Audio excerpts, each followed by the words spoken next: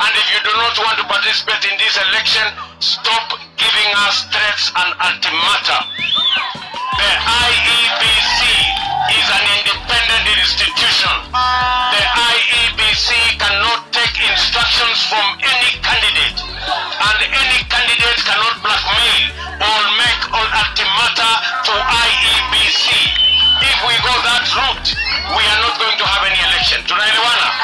Kwa hivyo tunawaambia watu wa kitendawili, you are the people who said you wanted an electronic register. In 2017, you went to court so that we can have an electronic register. Now you have changed goalposts. Now you want to tell us you want a manual register. Please make up your mind. IEBC have already set the game for 9th of August.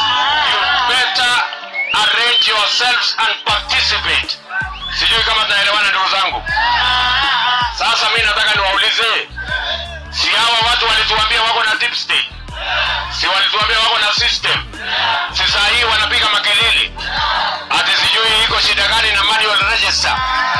Kwani iko lazima mtu mmoja akue kwa hii uchaguzi?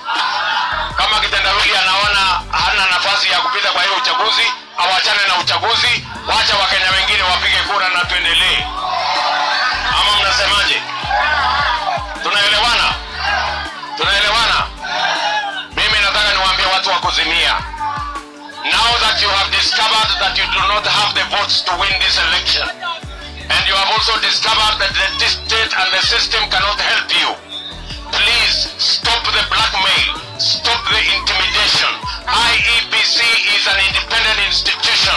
It cannot take instructions from any candidate. We want to ask IEBC to carry out their mandate in accordance with the Constitution and should not accept any ultimata from anybody. Whether we have a manual register, whether we have an electronic register, the people of Kenya, IEBC is the institution that has the mandate and the expertise to know how we are going to have a free and fair election. I want to say from Loyangalani, we are ready for the elections on 9th of August. Nyinyi watu wa Loyangalani, mko tayari ama mko tayari? Mko tayari ama mko tayari? Hebu nione wala wanasema tuko tayari, tuko tayari, tuko tayari. Ndio. Na kama mzee wa kitendawili hataki kuparticipate kwa uchaguzi, hakuna lazima. Si namna hiyo. Wabadilishe candidate wao, waniletee mtu mwingine wa kuangaliana na yeye. Ama mnasemaje watu waliangalani? Tunaelewana? Sasa si mnajua hao watu tumewashinda na akili. Walikuwa wanatuambia wako na deep state imeshindikana. Wakatuambia wako na system imeshindikana. Wakaambia wako na nini, tumewashinda na mbinu zote. Sasa ati ile kitu wamebakia wanasema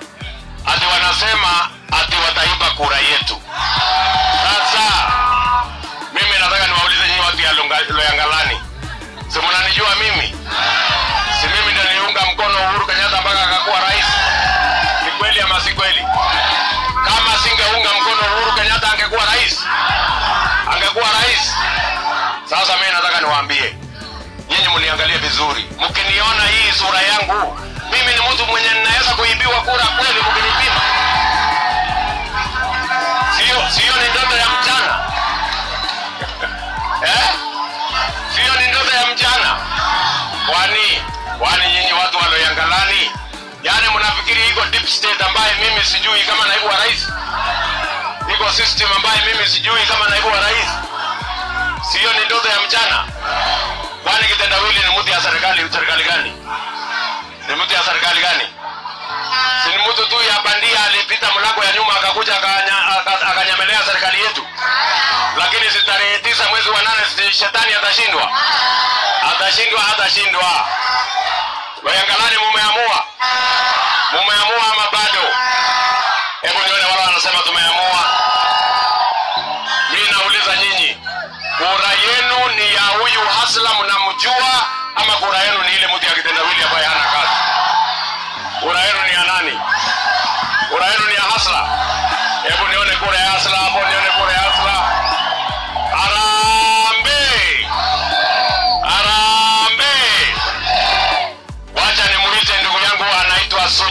Ore. Unajua huyu muungano anaitwa Sunya Ore. Ndugu zangu ni wale Ngalale. Amjambo.